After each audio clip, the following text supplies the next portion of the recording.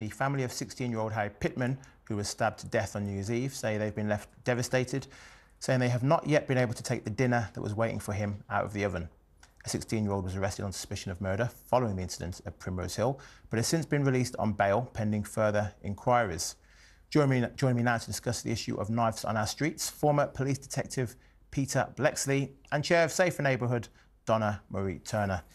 Peter, knife robberies are up in London by 36%. In the West Midlands, we've seen a 5% drop. In Greater Manchester, a 16% drop. So why is London bucking the trend? How is this city, our capital, so out of control?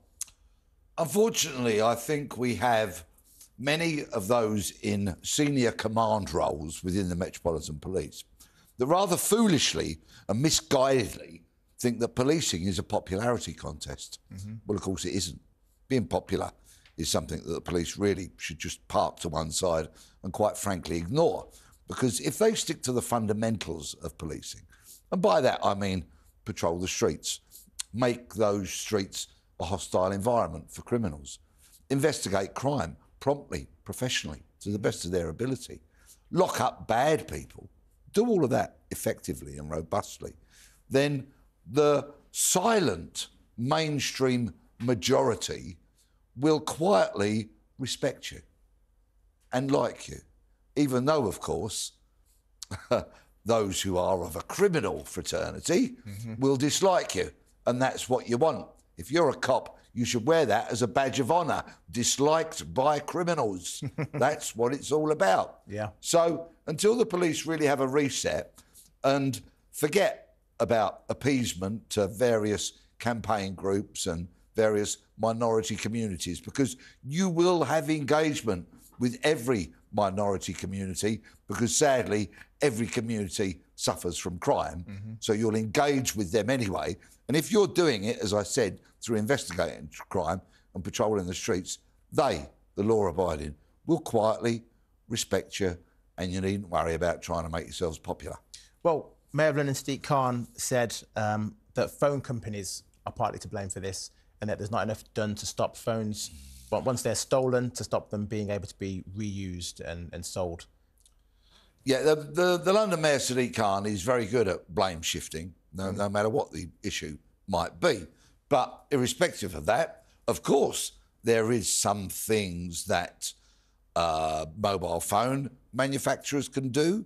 There are things that social media platforms can do, all to monitor, regulate, and therefore reduce crime. They're absolutely a given, and there should be far more robust lobbying by senior police and politicians to make those people in the tech industry do what they can do. Likewise with the motor industry. There's more that the motor industry can do to reduce crime.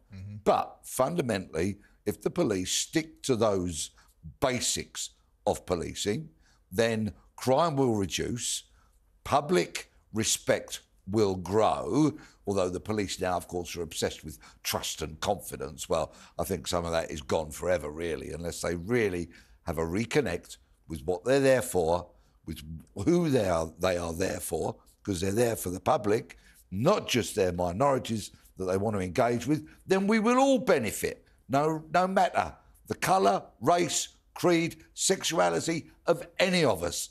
With an effective police doing what I mentioned just a few moments ago, properly, we'll all benefit.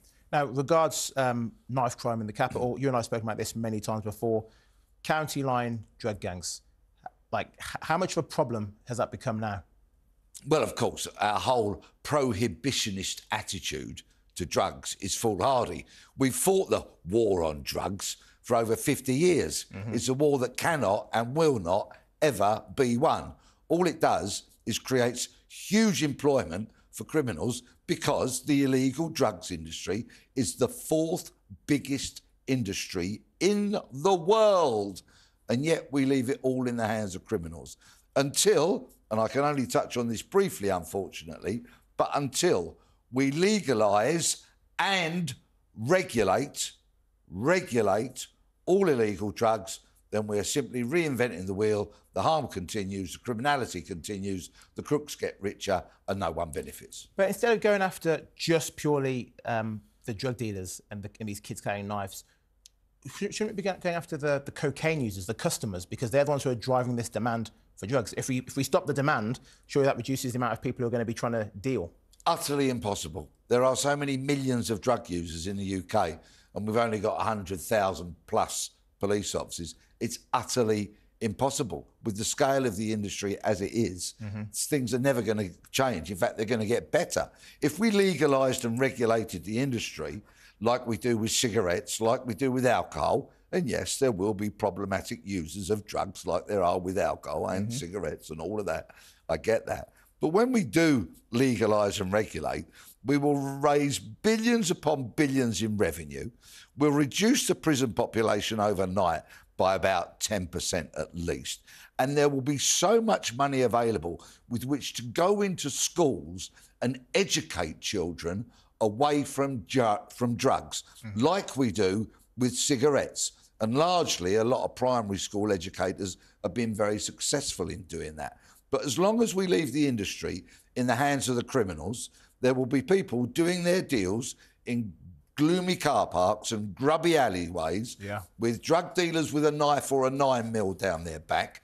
They will continue to shoot, stab and murder each other because it's a lawless world that drug dealers operate in, and they will encourage people to take more drugs and more addictive drugs. So the damage, the harm will just continue. Of all those middle-class people hoovering up cocaine, and there are hundreds and thousands of them, they hold down jobs, they raise decent kids, and they contribute to society by going to work and paying their taxes.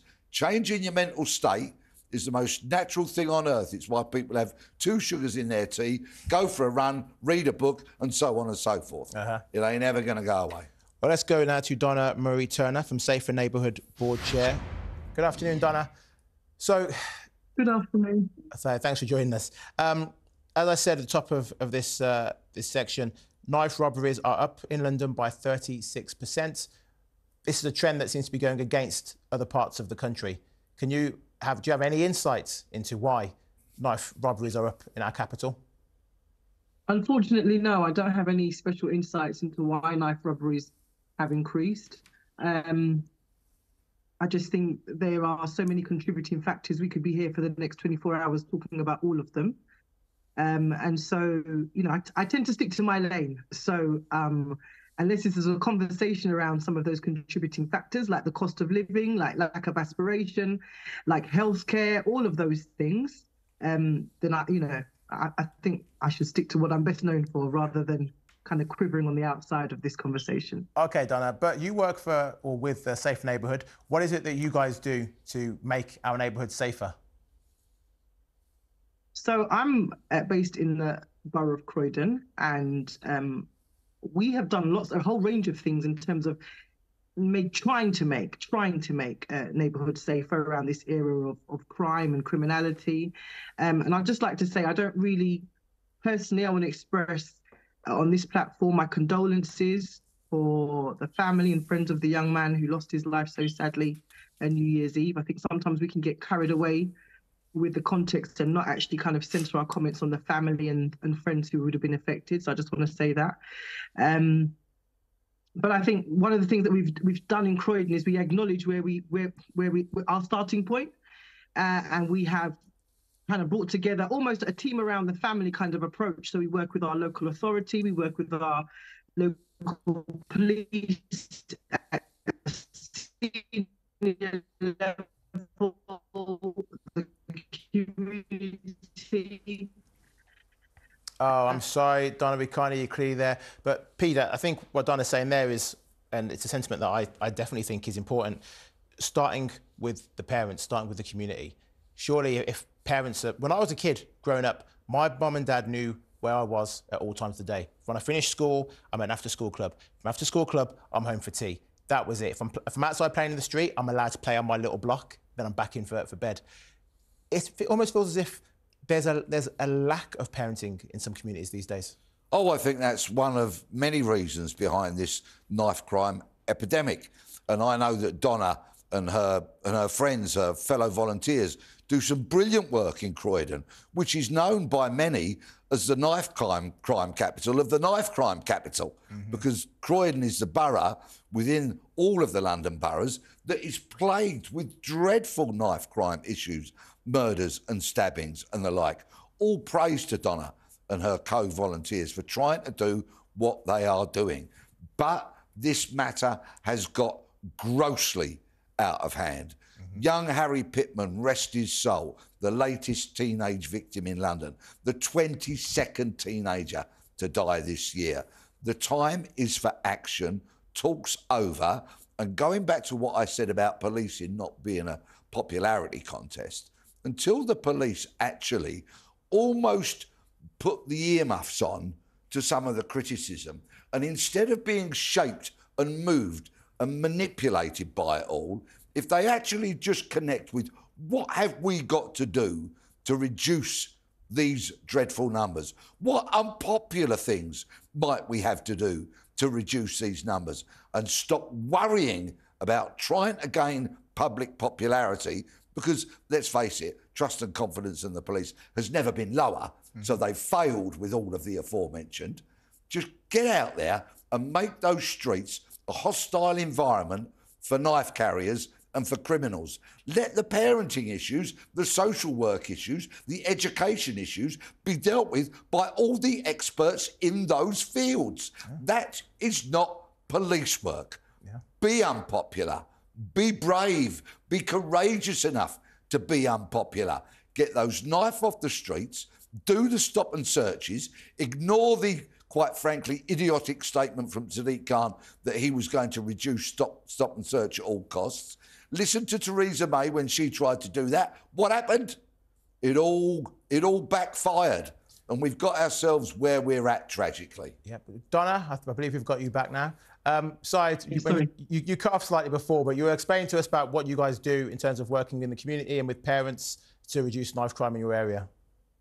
Yeah, I just wanted to kind of jump in on the conversation that was just being had. I mean, I think as somebody who is in the community, works at the grassroots level, is a woman of colour and identifies as black, I think sometimes it's a misnomer that, you know, somehow by being a person of colour, by being a black person, we don't want the police to do their job. And I just want to say on behalf of all of us, we do.